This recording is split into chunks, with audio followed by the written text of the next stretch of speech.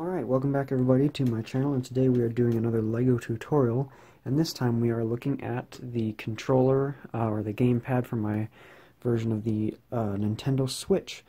This is the physical controller that holds the Joy-Cons, so if we keep this here and we have our Joy-Cons here, they do slide right down into here, and then you can hold it like a regular gamepad controller as it would for like an Xbox or PlayStation, and then you can also remove them for handheld use or to put in the console. I did design this based off the charger console, so there's a plug in the front here. It is like shaped like a grip, so we've got curved sides here. There's a little overhang underneath where the controllers would be. Got curves here. The bottom is actually based off of a few circles and angle plates there, as you can see. Yeah, I don't know, just try to show you each detailed view of the device as much as I can. Now this is probably the most fragile part of the model. Like I said in one of the other videos, this is certainly not a model you can play with or let younger children play with or whatever. If you decide to build one of these, it is highly recommended that it is for like demonstration or as a showcase only, because it is very fragile. And this component of the model is certainly the most fragile. All of the walls and different shaped pieces on each side are just held together by a few studs each. So it's certainly something that can be easily broken, something that's easy to, shift around, loosen. So anyway, with that in mind, let's get started on this tutorial. First up, we're going to build kind of the center part of the controller where the joysticks will attach, and so to do that we are going to start off with 2 of these 2x6 plates and 2 of these 6x12 plates. So what we're going to do is just line these up like this right next to each other. Very easy, very simple. And then we're going to place these 2 on top from the opposite direction, kind of lock it all together. So as you can see there, we're holding it together like this. Just press that down on all sides, make sure you get an even lock on there. With the larger plates, especially if they're newer pieces, it's very easy for them to not stick together all the way, so just make sure you got a nice tight lock there. Fill it in with your other plate, and there we go. Okay, next up let's take some tiles, a 1x2 tile first. That's going to go at the very top. I mean, it doesn't matter what order obviously, but I'm going to put it up here. Then we're going to take 2 of these 1x8 tiles and place them right along the sides here like so. And then some 1x4s directly underneath them. Now, of course, as always with my models and with the rest of the stuff that we build here on this video, feel free to substitute your own parts. If you want to use 2 1x6 plates, if you want to use 3 1x4s, whatever you want to do as long as it doesn't harm the structural integrity, totally okay, and it's great to be creative with these models.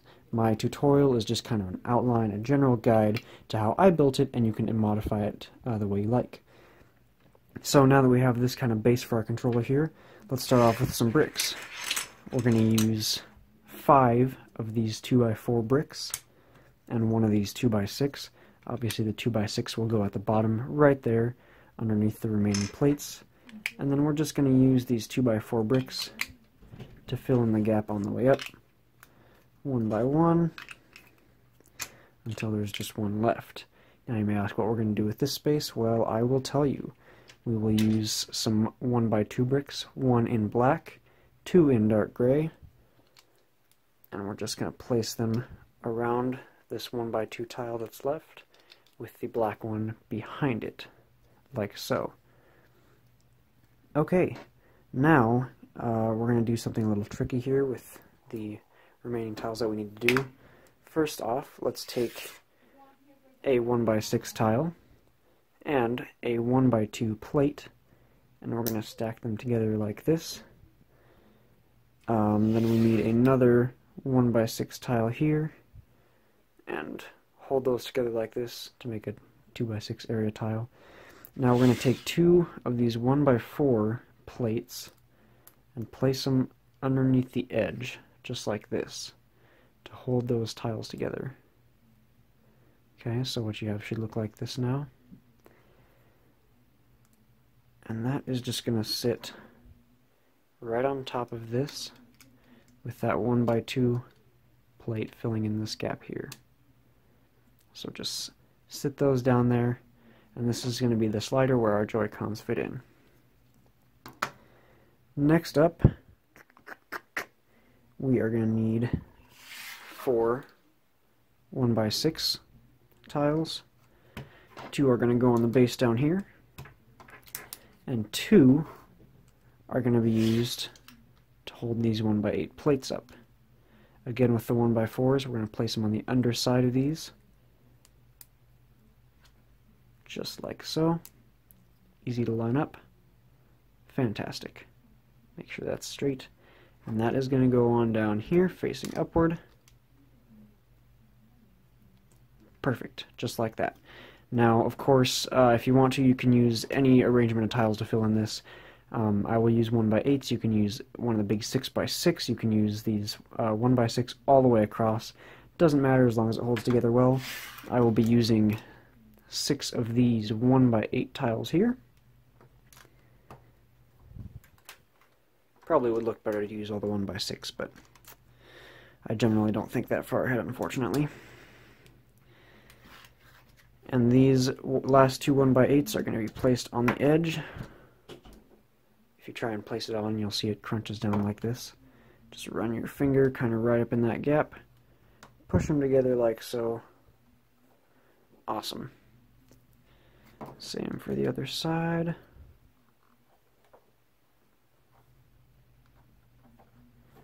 Okay, perfect. And now this is the centerpiece of our controller that we're going to use, charging port, Joy-Con slots. So now let's build the handles right around it. So to begin the actual hand controller part of the console, we're going to start off with a little bit of a back beam, as it were. We've got our 10x2 plate here, or 2x10 I suppose it is, and we've got 2 of our little, I guess, what are these called, slide shoes? Is that what they are? And so those are going to go on underneath right here, just like that, super simple. And that's going to be the underpinning of our machine. Well, okay, good job. Next up, we are going to take a 1x4 plate, stick it right on top here, just like so. We're going to build one half and then the other half, so that you guys can see. And then if you'd like to, it's the same for both sides, just in reverse. So we'll have that. Next up, we are going to use a 4x4 circular plate bob, and that's going to go on right here, just like so. A 2x3 plate, which is going to sit right on there, lined up with the top edge, and a 1x2 cheese slope, and that's going to fit right on top here, and that's going to be kind of the ledge where the Joy-Cons are going to slide over. Next up, we need a 3x3 plate with the little curve on the side, as you can see. That is going to go right down here. Next up, let's take 2 2x4 tiles and place those right on top of that to lock it in, and a little 1x1 tile, put that down right here. Awesome. So there's the first few steps completed.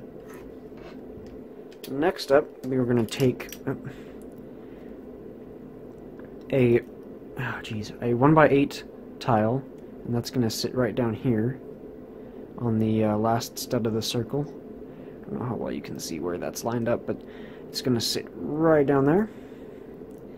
Flipping to the underside, we have, oh, hang on. We have a 2x3 tile. That's going to sit right here and hold those together a little bit better. Sorry, I know it's probably confusing going with the back and forth, but so we're going to have this here.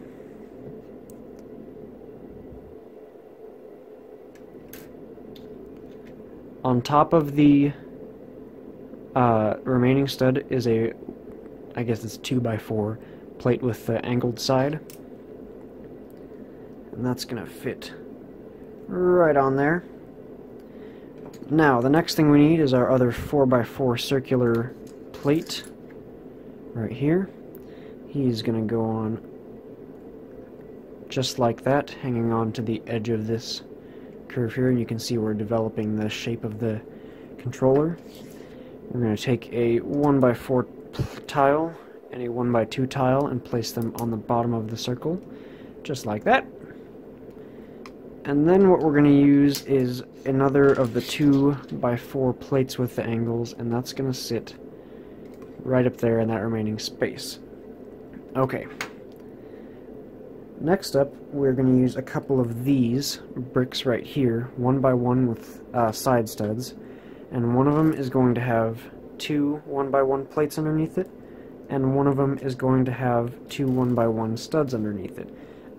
This is personal preference. I am using the square plates right here versus the studs to denote which one is going to stay stationary and which one's going to rotate, because one of these blocks is going to stay lined up with the controller and one of them is going to be turned slightly. So I use the square ones to show which one's kind of stable. Anyway, but we're going to stack the two plates underneath the brick just like so, and same thing with the two studs.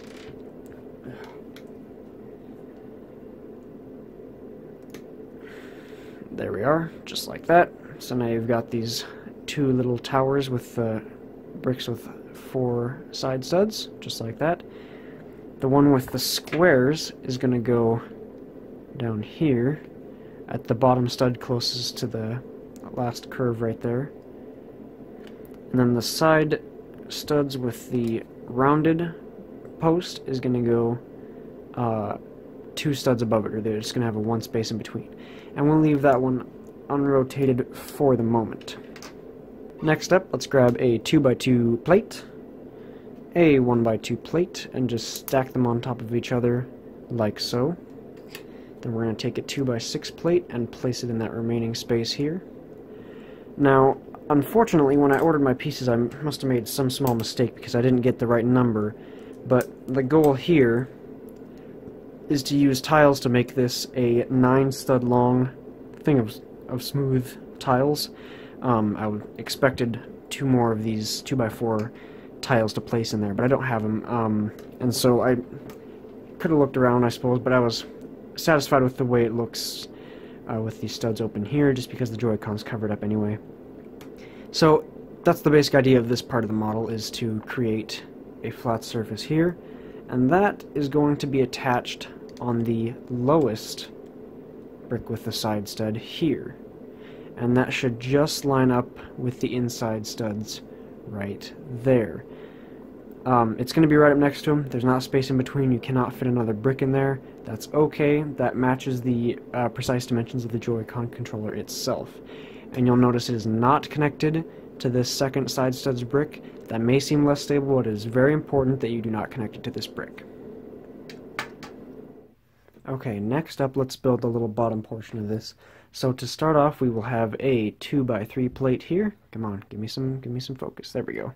So we're gonna have a 2x3 plate, and a 2x2 brick with the upside down angle is gonna go on the end here, and a 2x2 plate is gonna sit next to it, just like this. Next up, place 2 1x2 plates here, just on top of each other, to line up with that brick there. Except it's not going to line up very well because we're taking a third 1x2 plate and putting it there, so we have kind of a step ladder looking thing. On this side, we're going to take one of these new 2x2, the small slopes, small curves. That's going to sit right on top, just like that. And then on the other side, we're going to take 2 of these 1x2 by 1 1/3 bricks with arches, and then for that last space with the studs, a simple 1x2 tile. Now this, as you can probably tell, is going to attach down at the base of the controller, just like so, and it's going to be lined up with that little circle down there. Perfect. Next piece. Okay, the next part's really simple. We just need a 2x3 plate here, 2 of these 1x6 plates, and 2 of the 1x4, I guess by 1 tall total archway pieces. So we're going to take this 2x3 plate, attach our slopes to a single stud on the end, and attach 2 of these 1x6 tiles to the other side, just like that. Very simple. Now this is the part where this block is going to rotate. Just going to turn it. Nope, not the straight one. Make sure the bottom one's always lined up with those studs. This one we're going to rotate just a little bit and attach this piece like so. And that's going to be the outside edge of the controller. You can see how that creates a diagonal shape. And there's just one piece left. The last piece is composed of 2 of these 2x4 plates with angles, a single 1x4 plate, a single 2x2 tile, a single 1x4 tile, a single of these 1x1 plates with the little tooth on the side. Let's start from there. We'll take a 1x4 tile connected to that tooth, just like so. One of these 2x4 plates is going to go underneath it, just like this. And our 2x2 tile will fill that remaining stud. Then, to finish off this piece, the other angle tile, or angle plate, is going to go on underneath that, continuing that line. And our 1x4 plate on the opposite side of that. So here's this kind of diagonal piece we have. And obviously it's going to go on right on top of these. Now, notice where the placement of the 2 SNOT bricks are. Those are going to line up with the first and third holes on the bottom angle piece. Just like that. I don't know if you can see it, but that's where they're going to be at. And just be so careful as you push that down. Again, this is a very fragile model, but it looks like we got it. There we go. And so this is now the right side of the controller. I had to think about that. So this is the right side of our handheld controller. The left side is going to be much the same. So to begin this piece of the puzzle, we're going to be using a 4x6 tile, unlike the 4x4, or plate, excuse me, unlike the 4x4, because that is a 2x10 back there. And so to start this one off, we will also have the 4x2 tiles here. Those are going to be connected to a 2x3 plate and the 3x3 plate with the corner, the rounded corner side, just like that. 1x1 plate down there underneath. Sorry, keep rotating it around. And our 4x4 wheel, or plate with the axle, on right there. Nope, sorry, one more. There we go. So that's going to sit on top right there. Our 1x2 cheese slope on the top here. Then we've got the 1x8 tile filling in on these studs here. I believe that's where it goes. Then on the back, 2x3 plate directly underneath that circular piece. 2x4 plate with angle on that last stud there.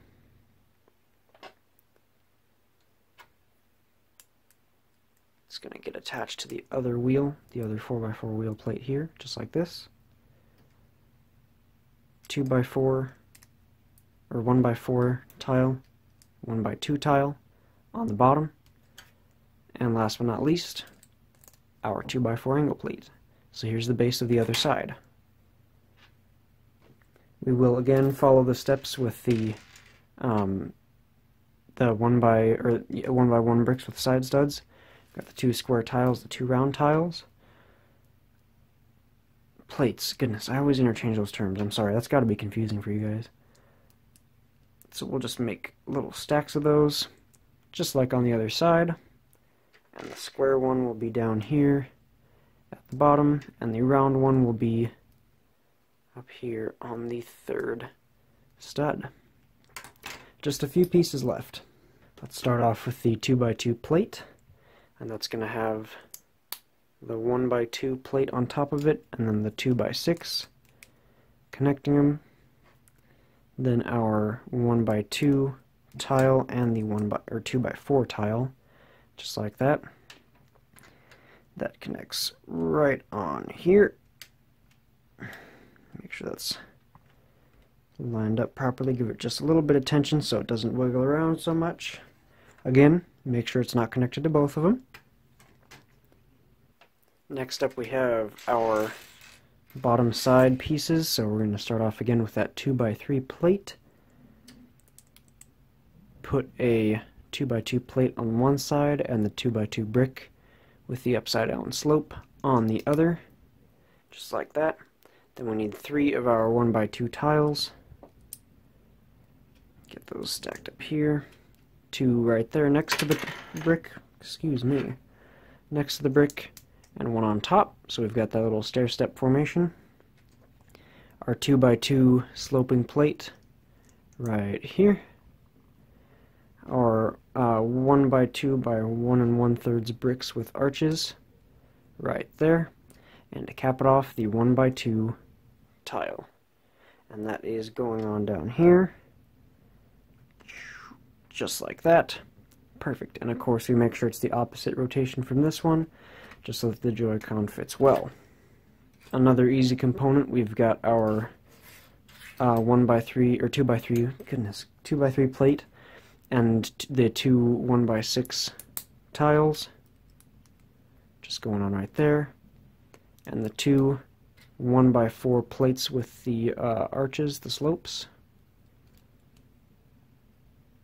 So we've got a piece just like that. And this is the one that we're curving our brick with side studs for. Just give that a little bit of a tilt. And snap that on. Right there. Okay, that seems well adjusted enough. And finally we have our 1x1 with tooth and the 1x4 tile. Snap those together.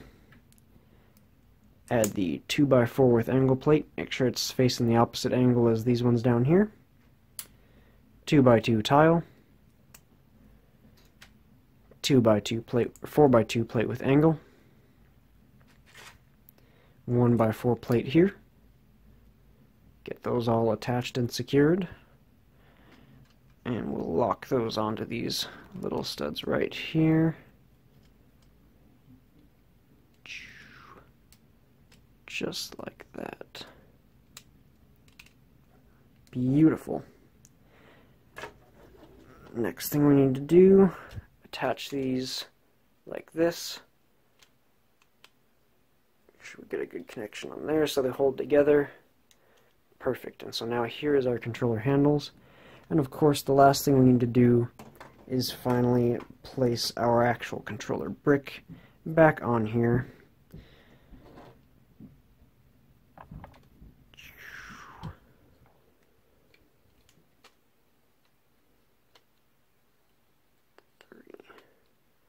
I believe this is where I had them.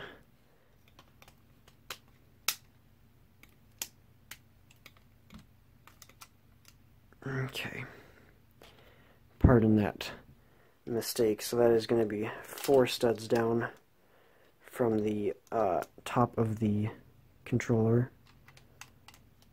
Let's get these reattached. Again, I cannot emphasize enough that this is a flimsy model. There we go. That looks better. Make sure that's all secure. Okay, so this is our controller for the Lego Nintendo Switch. Let's get these guys to fit in here. I suppose one way when you're building this to avoid the mistake that I just made, the little controllers, the triggers on the back of the Joy-Cons are going to sit on top of these circles, so that's one way to measure. Probably should have done that before. Yeah, but anyway, so there's the controller here with the Joy-Cons in it. Yeah, that's about the end of this model for now. So if you did appreciate this tutorial, I know I did make a few mistakes this time, sorry for that, but like I said, this is based on memorization, so I can't keep track of everything easily. But anyway, this is my tutorial. If you'd like to see the showcase of the whole thing with the console, the controllers, and the dock, go ahead and check out, there's a link in the description below. There are also links to the other tutorials for all the other parts to this. Yeah, so go ahead and check those out. If you did like this video, let me know by leaving a like or by commenting, letting me know what you think of the build, if there's anything I could have improved on or anything you'd like to see added, details that I missed even. So definitely look forward to hearing about that. And otherwise, I will see you guys in the next LEGO video, gaming, animation, whatever I do next. So thank you guys for watching.